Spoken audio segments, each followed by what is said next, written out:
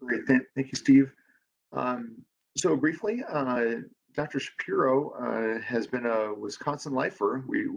He left for a little bit, but Dan did his medical school training here at UW, followed by his residency, and left for what was felt like a few quick years, maybe Dan for you. Felt like a long couple years at MD Anderson in Houston, in a fellowship in general urinary oncology, and has returned on staff as an assistant professor in the CHS track here at UW. So unfortunately, Dr. Abel wasn't able to give his presentation this morning, so Dan is pinch hitting on short notice. So thank you, Dan, in advance for your time and your expertise. The floor is yours. Yeah, thank you, Dr. Williams. Yeah, so I'll be talking about small renal masses today. So I don't have any disclosures. So just to start with some background, so the incidence of kidney cancer is relatively high. It's a major cause of cancer in both males and females, and within the top 10 cancer diagnoses for both. In males, it's number 7, and in females, it's number 10. So kidney cancer accounts for a large portion of cancer diagnoses in individuals in the United States. So it's an important disease to understand and understand how to treat. We also know that the incidence is particularly higher in Western countries compared to the rest of the world. And what's interesting is that the incidence of kidney cancer has been steadily rising over the last decade. So if you look, this is a study looking in the UK, over the last decade, the incidence of kidney cancer has increased by about 40%. And so what that probably comes down to is not that patients are being exposed to more carcinogens or the population, genetic risk is increasing. What's happening is we're just imaging people more often. It used to be that kidney cancer was kind of the internist diagnosis. A patient would present with, gross hematuria, flank pain, systemic symptoms. The internist would palpate the flank and find a 20 centimeter renal mass, and that's how the patient would be diagnosed. Well, now today, a patient goes to the emergency room with some vague abdominal pain. They get a CT scan or an MRI, and we find a 2 or 3 centimeter renal mass. And so really this is changing from being an internist diagnosis to a radiologic diagnosis. And this is probably what's accounting for the increase in incidence of kidney cancer. So, and this is reflected in some of the SEER cancer statistics. So if you look at the incidence of kidney cancer over the last 20 years or so, we see that it's been steadily rising, like I was talking about, but the mortality really hasn't increased at all. So it seems that we're diagnosing these renal masses earlier, and it isn't increasing the mortality. And you also see a relatively high percent of patients surviving at 5 years, around 75%. So it seems that overall we're diagnosing these tumors earlier in their disease progression. So I said that about 75% of patients are alive at 5 years. What accounts for the 25% of mortality at 5 years? So if we look at these patients, for patients who have localized disease, that's a very low percent of patients who are dying from kidney cancer at 5 years, only about 7%. If a patient has no visceral metastatic disease or bone metastases, but has lymph node involvement, the rate increases. About 30% of those patients will die at 5 years. And then in patients who are first identified with metastatic disease, about 88% of those patients will be dead at 5 years. So the majority of patients, the majority of the mortality that's accounted for kidney cancer at 5 years comes from these patients who are being diagnosed with metastatic disease. So how does this increase in cross-sectional imaging impact our treatment of kidney cancer? So this was a study from JAMA that looked at 15 million Medicare beneficiaries aged 65 to 85 over about a 4-year range from 2010 to 2014. They looked at 306 different hospital referral regions and looked at how the increase in CT usage changed the treatment of renal masses. And looked to see whether or not it increased the rate at which renal masses were being treated. And they risk adjusted their analysis for age, sex, race, and smoking status. And so what they found is that obviously, as you would imagine, more imaging equated to more treatment. So for every 182 additional CT scans, they found that an additional renal procedure was performed. So either partial nephrectomy, radical nephrectomy, or an ablation. Basically, any renal procedure increased with the increasing use of CT scans. And you can see Madison's represented here within that study as well. So we're kind of uh, middle of the range in terms of the hospitals that were, or the regions that were evaluated. So what happens with these small renal masses that we're diagnosing? So this was a study from 2010 out of Fox Chase. They did a SEER analysis looking at the localized surgically treated renal cell carcinomas in about or over 30,000 patients. And they stratified the outcomes of patients who were surgically treated by kidney mass size. And they found that for the RCC masses that were less than 4 centimeters, the mortality at 10 years was only 5%. So a very low risk of death at 5 years or at 10 years with these small renal masses. And obviously, as you increase the size of the renal mass, the rate of death increases as well.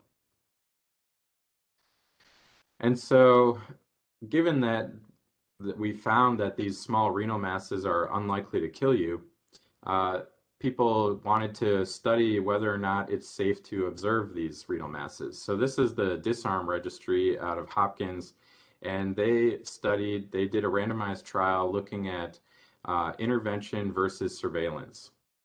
And so they randomized 497 patients over from 2009 to 2014, and then they looked at the 5-year cancer-specific survival. And they found that in patients who underwent an intervention, most of these patients received a partial nephrectomy.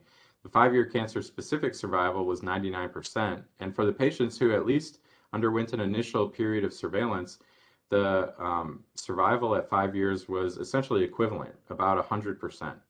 So this study really showed that surveillance of these small renal masses is safe in the appropriately selected patients. So what can we gain from looking at other cancers and how they're managed? If you look at the small renal mass outcomes, you can compare that to what we see in low-risk prostate cancer.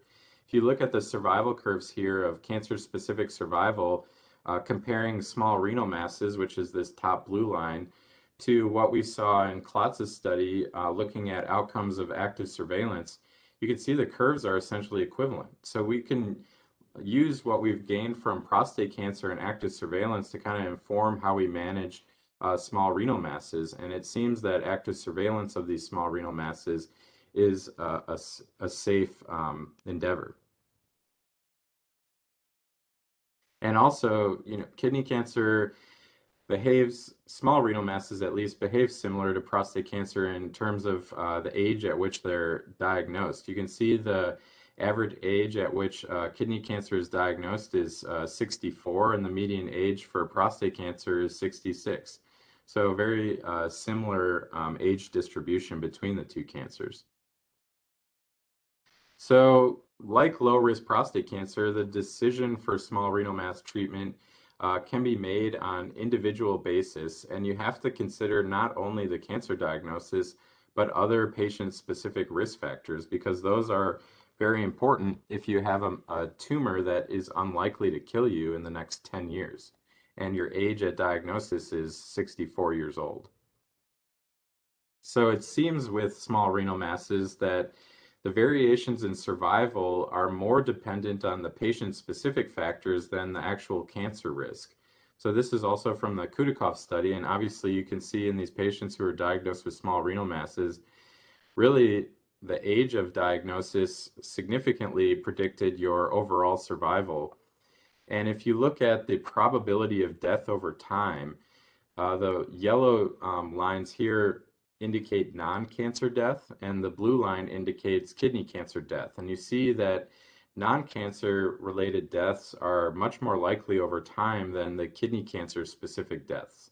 So that's why when you're making these decisions about small renal masses, you really have to weigh in the other patient risk factors, particularly the patient comorbidities. So making decisions with small renal masses. We need to use the data that we have to drive our patient-specific decisions. So if you're presented with this renal mass in clinic, the first thing you want to understand is this a cancer or not? Obviously, that will dramatically change how you counsel the patient and what treatment you decide to pursue.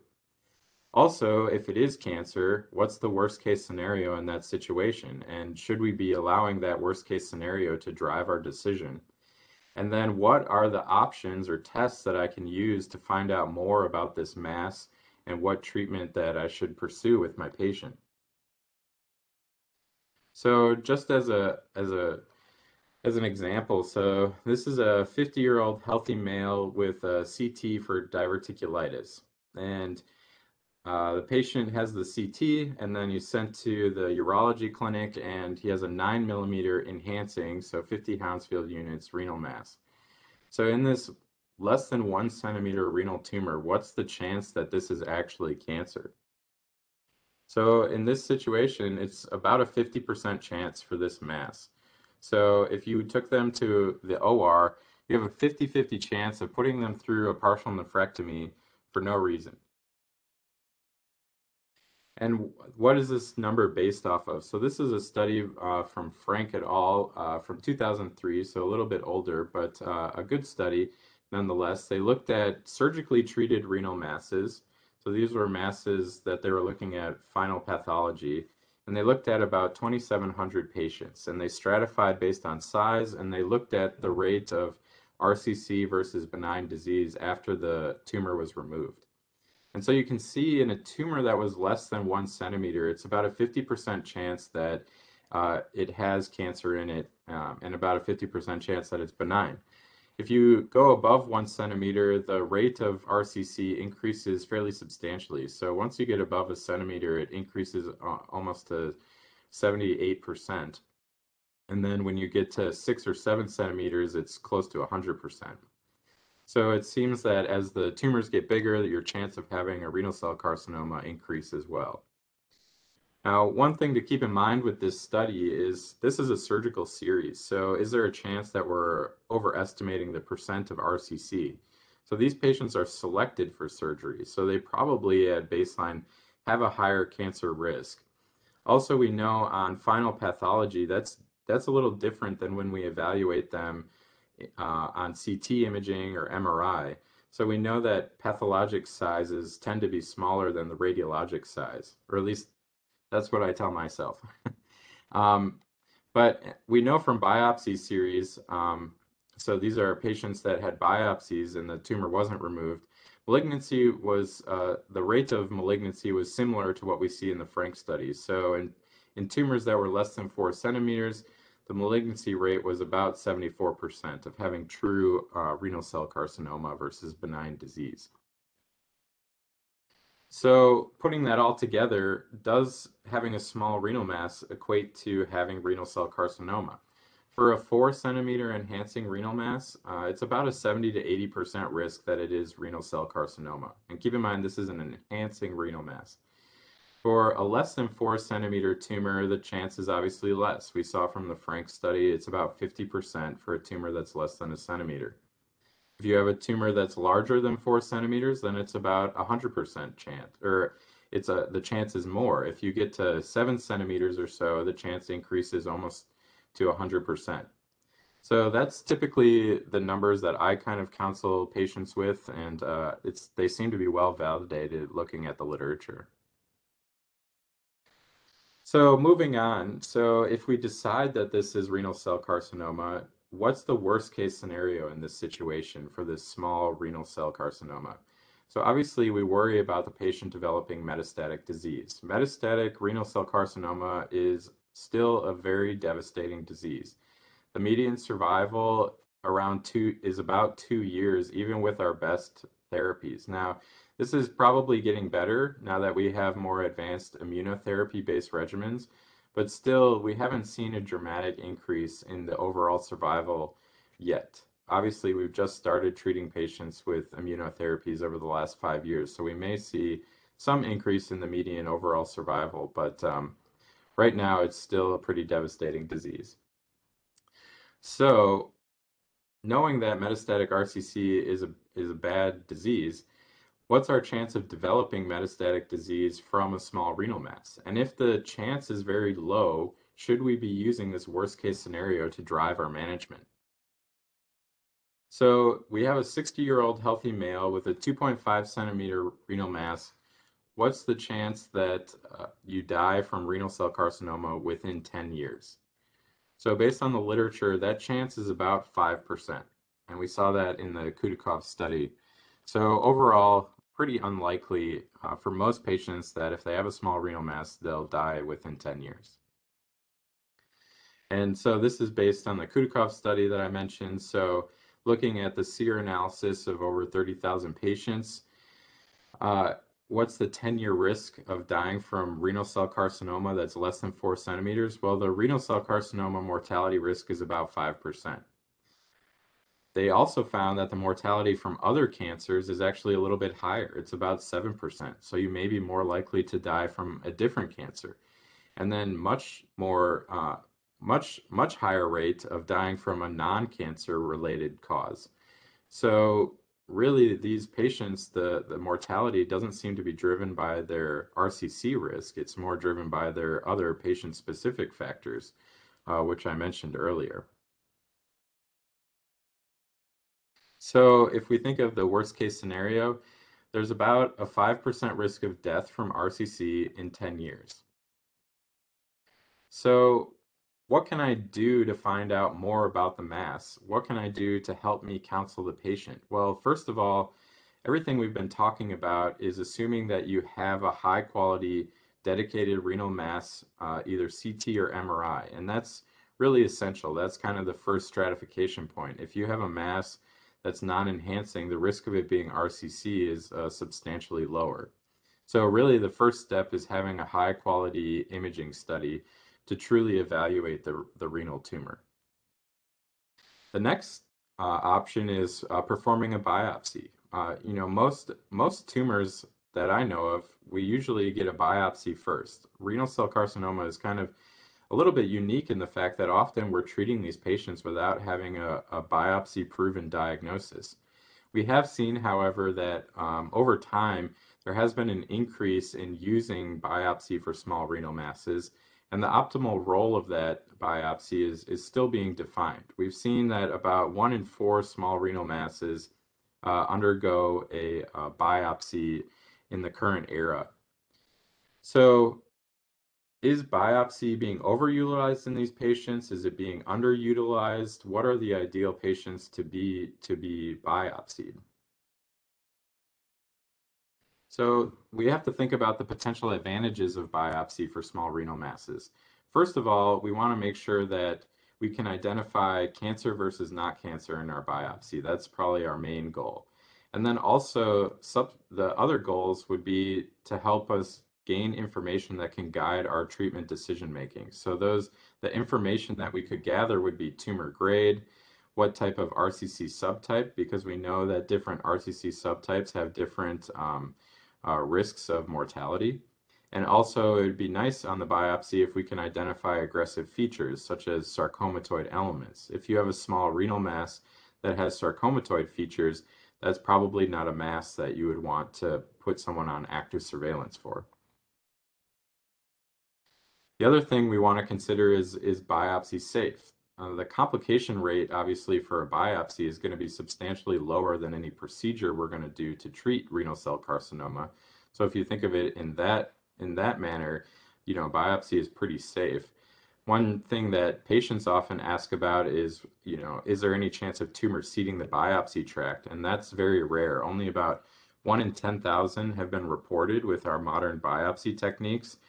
And it's really no different than any other malignancy. Tumor seeding's even been reported in prostate cancer and we very rarely worry about tumor seeding in prostate cancer, and it's similar for renal cell carcinoma. Uh, our group here, led by Dr. Abel, looked at our complication rates and non-diagnostic rates in our biopsy series of over 1,000 patients. And we found that the major complication rate was very low. Only 0.4% developed a Clavien grade 3 or higher complication after undergoing a biopsy. And we stratified also by risk factors such as taking aspirin, having an elevated INR, or having thrombocytopenia. And we really didn't see any increase for any of these patients in terms of having a complication after biopsy. We did find that the non-diagnostic rate was about 15%, so it's low but not insubstantial or unsubstantial. And we did not find in a single patient any evidence of tumor tract seeding. We also looked across the different radiologists who performed the biopsies. So we had 12 different radiologists performing biopsies over this patient cohort, and we really didn't see any substantial differences in terms of the rates of complications. We also didn't see any real significant differences in terms of the non-diagnostic rate. So it seemed that these biopsies were being able to be performed in a relatively reproducible manner no matter who was performing the biopsy. So talking about non-diagnostic biopsies, it seems that the rate of non-diagnosis after a biopsy tends to range around the 15 to 20% range. And this has been demonstrated in multiple different series. The rate of non-diagnostic biopsy is dependent on the patient population, and also, different studies define non-diagnostic in different ways. So non-diagnostic may be caused from insufficient tissue. The tumor may be targeted in an area of necrosis, so there was no viable tumor that was sampled, or areas of fibrosis, or the biopsy may have missed the tumor completely and we only see benign kidney tissue on the biopsy specimen. So looking at the rate of non-diagnostic biopsy is variable depending on the study that you look at and also how it's defined. So can we rely on our biopsy findings? Are they accurate? And we need to stratify how we're defining that as, are we talking about if the biopsy can determine if there's cancer or no cancer? Is it accurate in determining the RCC subtype or tumor grade? Also, how does biopsy help us in terms of identifying T stage? We know that a lot of times clinical T1A tumors may be upgraded at the time of final pathologic diagnosis because a small renal mass may have evidence of invasion into the perinephric fat. So that would change a clinically T1A tumor to a pathologic T3A tumor. And those patients have very different survival probabilities.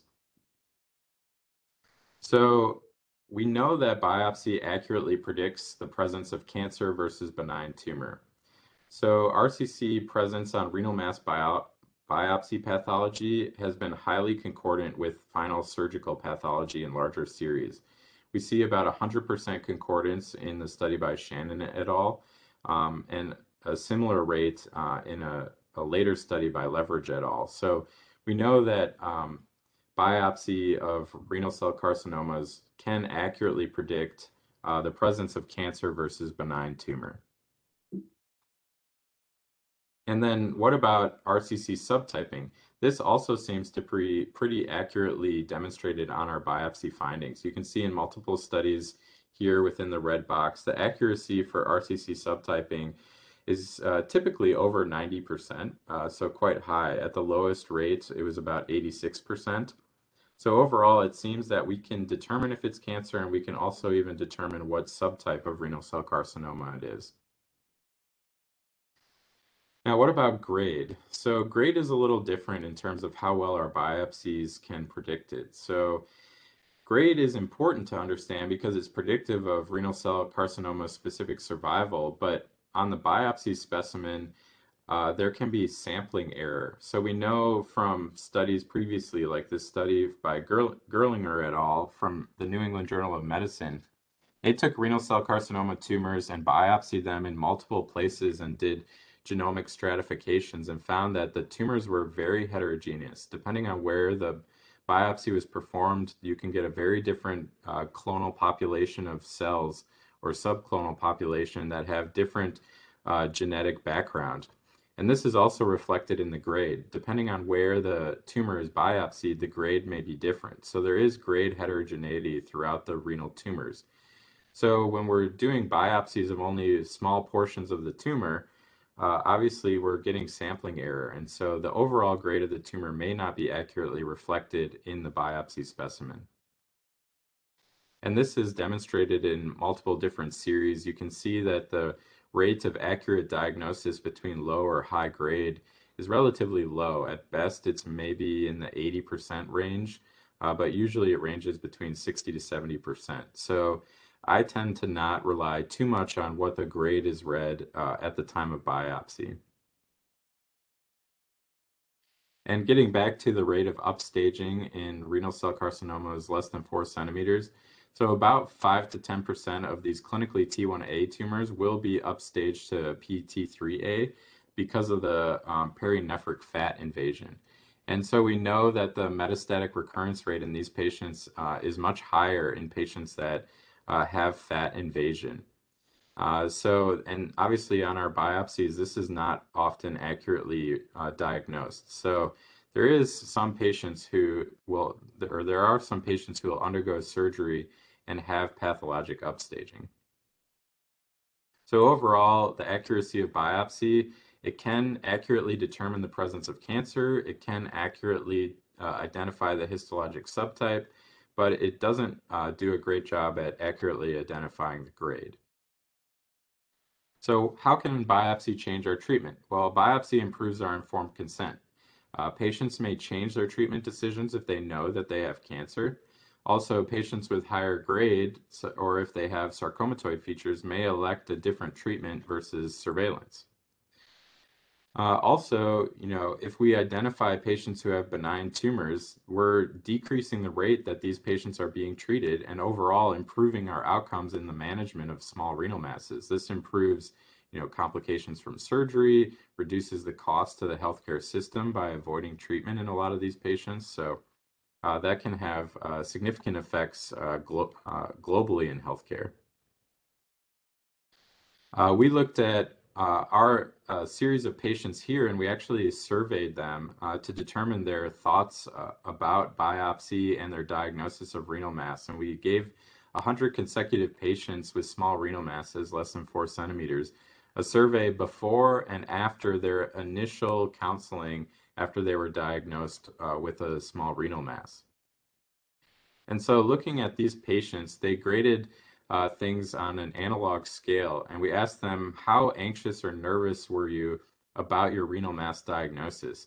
And 46% of patients ranked the renal mass diagnosis as among the most stressful moments in their life. So this is a substantial problem for our patients. And, we kind of get to the point where we're like, oh, another small renal mass, it's not that big of a deal. But for the patients, this can be a really impactful and terrifying moment in their life.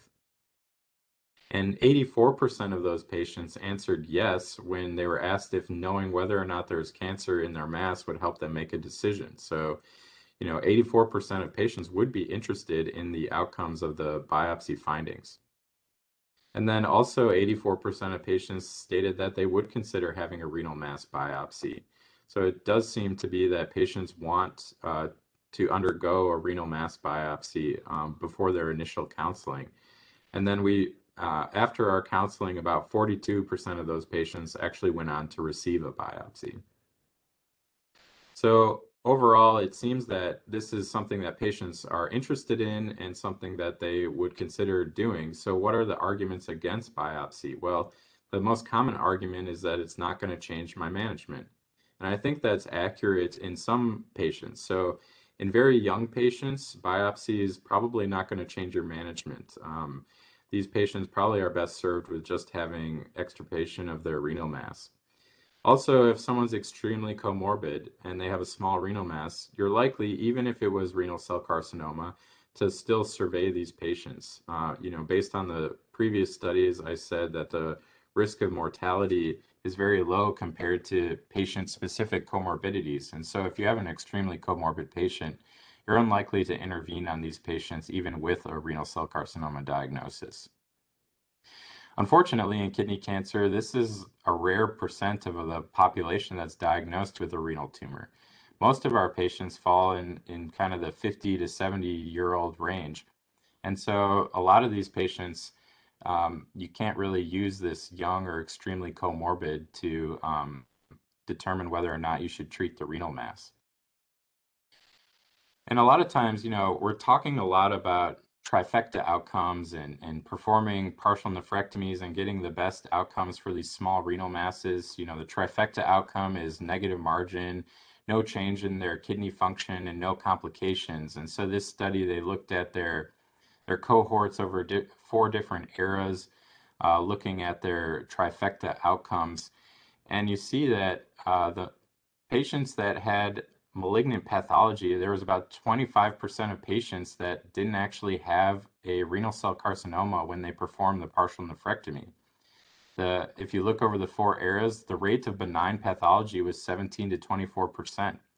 So imagine if we knew it was benign, you wouldn't intervene or do a partial nephrectomy necessarily, so your trifecta outcome in those patients would be 100% if you didn't undergo a partial nephrectomy. So that's just something to consider with these small renal masses.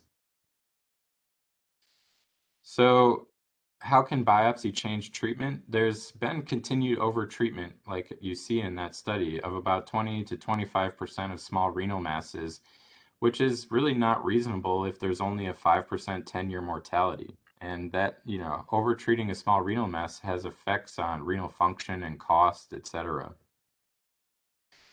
So overall, making patient-specific decisions. So if you have a 4 centimeter solid renal mass, there's about a 70 to 80% chance that this is renal cell carcinoma. Getting back to, what's the worst case scenario? Metastatic renal cell carcinoma is probably the worst case scenario, but this is pretty unlikely with only a 5% risk of mortality at 10 years.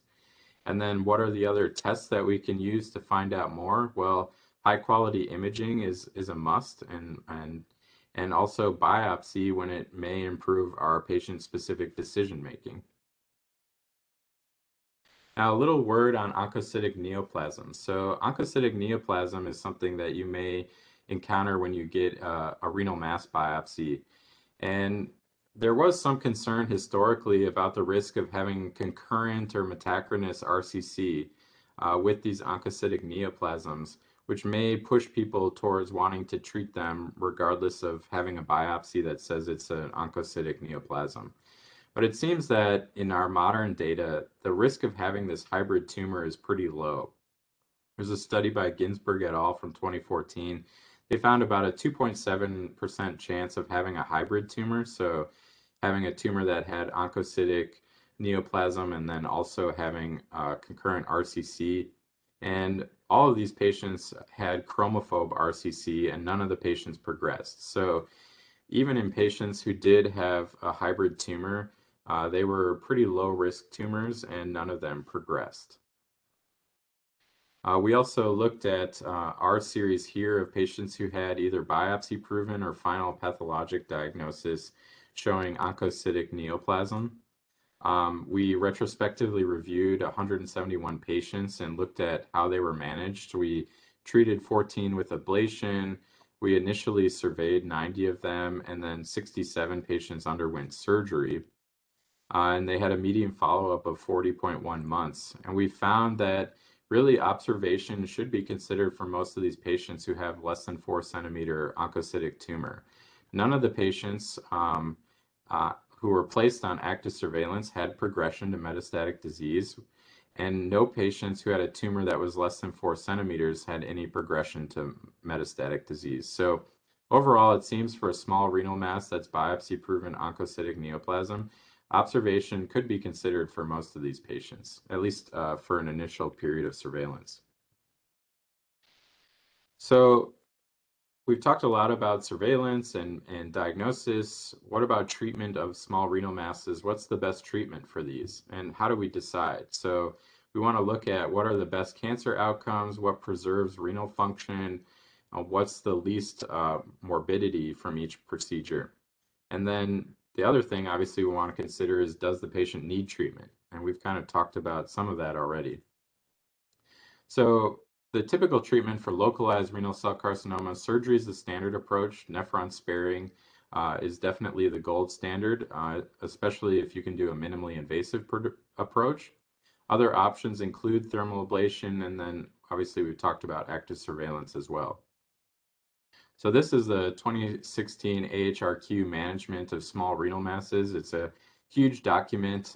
They did a meta-analysis of the diagnoses and treatment approaches for small renal masses. They did note, obviously, that there is no randomized clinical trial between surgery and ablation. They did note in the meta-analysis that radical nephrectomy was associated with worse functional outcomes compared to partial nephrectomy or ablation. And so that's really why partial nephrectomy and ablation have become more of the standard approaches for small renal mass treatment. This study from Mayo looked at oncologic outcomes comparing partial nephrectomy to thermal ablation. They had almost 1,800 patients with clinical T1 renal masses, and the majority of those patients underwent partial nephrectomy. They found that the 5-year cancer-specific survival was essentially equivalent, regardless of the treatment modality, and was very high for all treatments. Now, one problem with this study is the rate of having benign disease or not even having a biopsy diagnosis was pretty high. You can see in the partial nephrectomy, about 20% of the patients had benign pathology at final diagnosis. So that may skew some of the cancer-specific outcomes if you have a cohort that has a large percent of patients who have benign pathology. And so again, this is the Kaplan-Meier curve from that study, showing very high rates of cancer-specific survival. Now, for these reasons, we perform biopsy prior to ablation, and we've looked at this frequently. And some centers will perform the biopsy at the time of the ablation, and we really prefer to perform the biopsy before the ablation so that if it is a benign tumor, we wouldn't proceed with the ablation. And so we really advocate for performing the biopsy prior to the patient being in the radiology suite about to get their ablation.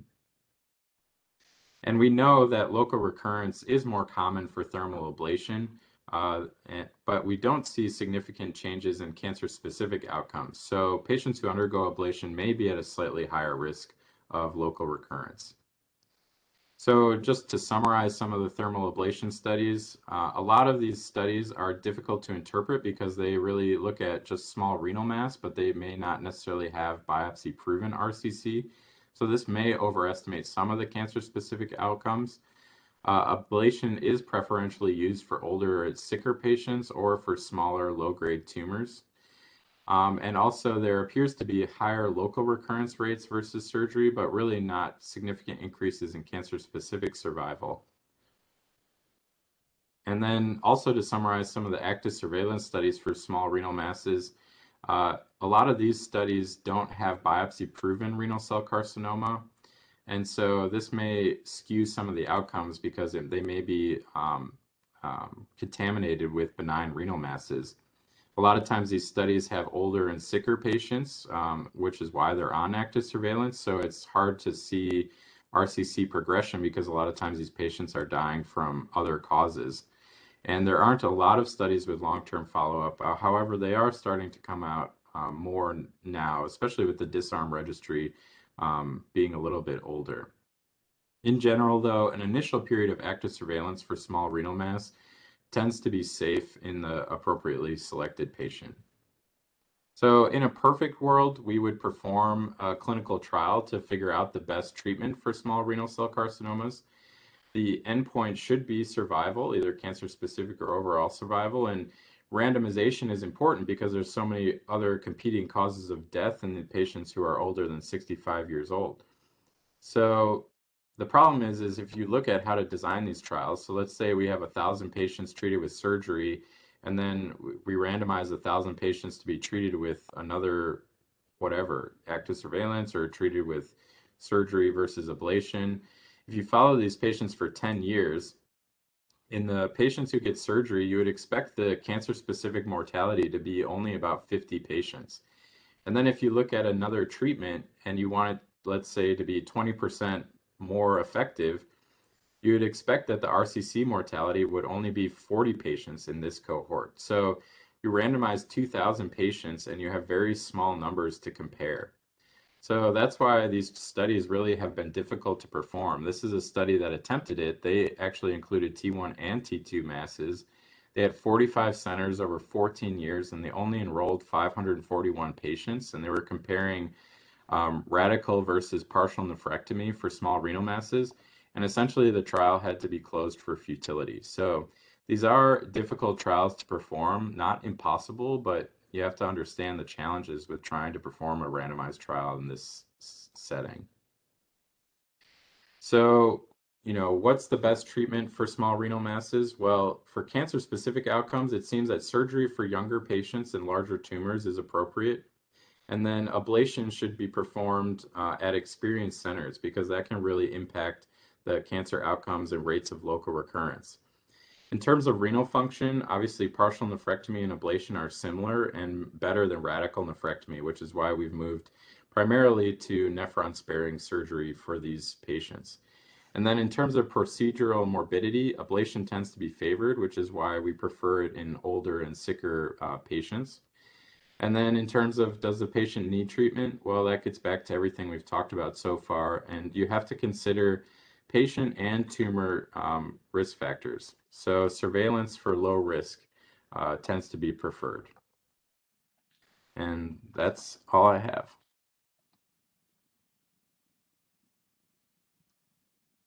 Great. Well, thank you so much, Dan, for that presentation. Looking at the participant list, we've got a full audience here. People at UW, we've got a lot of alums on the list and friends of the department across the region. So happy to entertain some questions or questions in the chat room as well. And I think I saw a hand go up on the video. Dr. Nakata? Yeah, Dr. Shapiro, thank you for pinch hitting. Excellent, excellent lecture. So I think the logical question, and we'll go off the slides for a moment, where do you think renal cell carcinoma, small renal mass treatment is going? I mean, I appreciate the detailed analysis of the available literature and the complexity of creating, outcomes-based research. But what do you think we're going to be doing with these cases in 5, 10 years? What are you going to be doing with these cases in 5, 10 years? Yeah, I think that's a really great question. I think, we've seen kind of a dramatic change in a lot of different treatment modalities. So we're seeing increases in SBRT for renal cell carcinoma, and traditionally radiation was never used for renal cell carcinoma. So I worry a little bit that that's going to be that people are going to start using that for primary renal tumors, which I think is, really needs to be studied carefully. But I think in general, a lot of centers are moving towards ablation modalities for these small renal masses, but I think that's a risky endeavor. I think surgery is still important in the appropriately selected patient because we can essentially cure these patients of their disease by doing a partial nephrectomy for a small renal mass. Now, like I said, in the older patients who are more sick and comorbid, we now know that surveillance is totally appropriate. So I think in general, there seems to be a trend moving towards more ablation, but I think that has to be very carefully selected because if we're ablating, young patients who have a small renal mass, there is a higher risk of local recurrence, and we could have surgically cured them.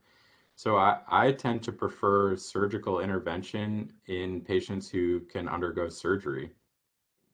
But I think what's nice about renal cell carcinoma is we are starting to have a lot more options for patients, whereas it used to be, you just get either part of your kidney or your whole kidney removed. Now we have a little bit more flexibility in what we can offer the patients.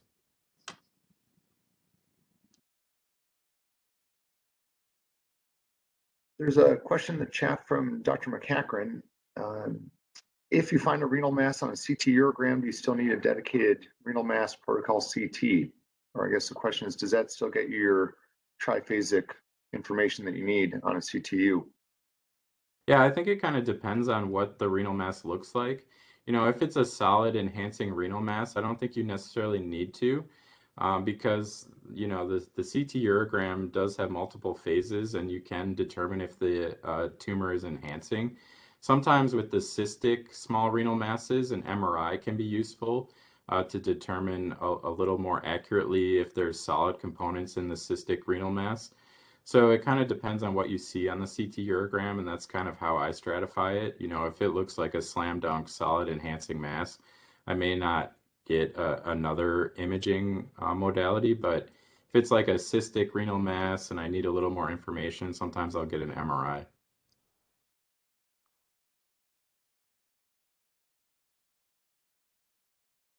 Looks like another question from Dr. Lee about cost effectiveness for the different approaches of managing these. And I see you smile because I'm sure it's a controversial topic. Yeah, Surveillance yeah, surgery ablation. that's a totally straightforward answer. Yeah, I don't think anyone really knows what's the most cost-effective management. I think, you know, on the one hand, if you take out someone's tumor early in life, you could potentially save from doing a lot of imaging studies. Obviously, you're still going to have to survey them post-operatively, at least for some period of time. So you can get into the weeds in terms of, well, if we say we're going to cut out all these CT scans, how much is that going to save? And then if we put someone on active surveillance, is that going to save from all the treatment associated costs, but now we're scanning them more often. So it's a really difficult question to answer, and I don't think anyone's really effectively answered it yet. And it's probably going to be very difficult to ever answer that because there's just so many factors that get into, cost effectiveness.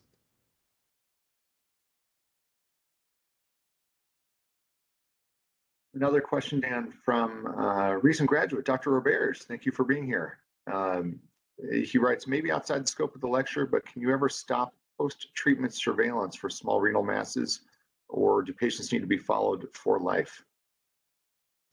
Yeah, that's a good question. I think you get a lot of different answers depending on who you talk to. If you look at the AUA, after 5 years, they basically say they recommend that it's kind of shared decision making. I tend to monitor my patients a little more closely, just because we do see, even 10 years out after performing surgery, there can be recurrences either locally or distantly. So I tend to have a kind of shared decision-making conversation, and I talk to the patient about the risks and benefits. If someone's 86 years old and they had a partial nephrectomy 10 years ago, that's a different conversation than someone who has a partial nephrectomy when they're 40 and now they're 50 and you're deciding whether or not you want to stop surveillance. So it's a difficult question to answer, but you do have to keep in mind that we do see late recurrences. It's rare, but it does happen. So you can't necessarily think, well, they're 10 years out, that's it. You're never going to, get a recurrence.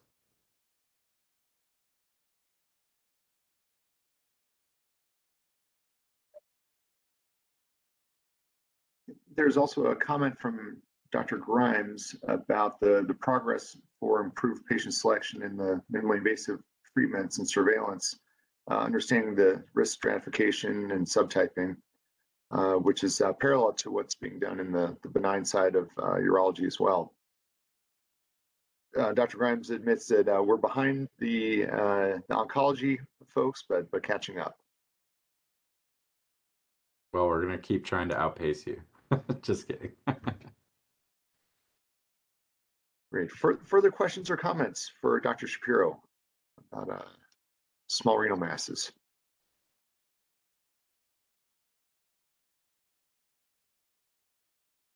Well, thanks everyone. Sorry it wasn't Dr. Abel, but hopefully you enjoyed it. Right. Well, many thanks, Dan. Thanks for everyone's attendance this morning as well. Great to see everybody. And we'll finish this WebEx session and shift over to indications. See you all soon. Bye.